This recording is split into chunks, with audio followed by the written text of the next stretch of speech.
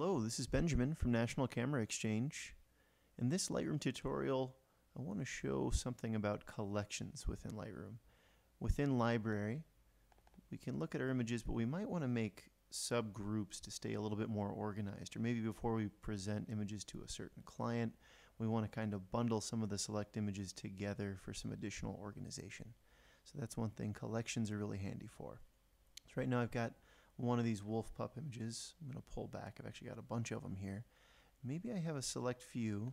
I'm going to choose this first group here by shift clicking to grab those, and then I want to grab a couple more down here. So I'll command click these extra images, and I want to take these select images and put them in one collection so they're organized together.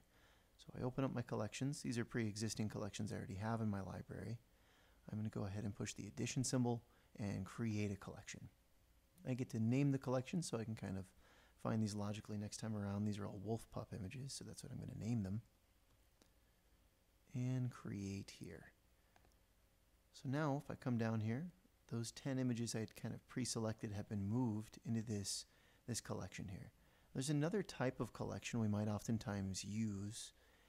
Shows up here. It's called a smart collection, and it's a little bit different.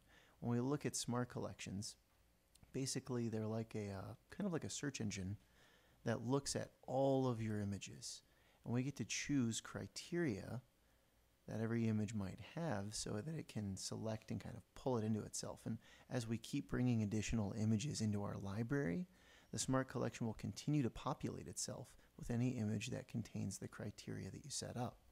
So right now I have 3 things I've kind of set as criteria for this smart collection. I have ratings. I'm going to choose, any rating that's 3, or we can go higher, but right now we're just going to choose 3. The pick flag, I really only want to bring flagged images into this one.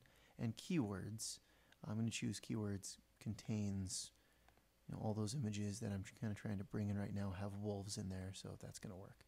And then if I create that, I'll get a smart collection here with 4 images that contain all of that set criteria. Again, the star rating, the flag, and the keyword wolves.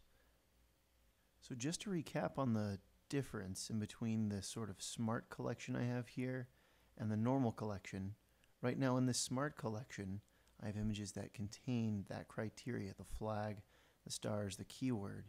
If I go into my library and I find other images, or I add additional images into my library that have this same criteria, the keyword wolf, these 3 stars and a flag, they'll be populated into this without me doing anything. It'll just get bigger and bigger, collecting images that have this criteria. This smart collection sort of runs this hunt to gather images that have its set criteria on its own in the background all the time.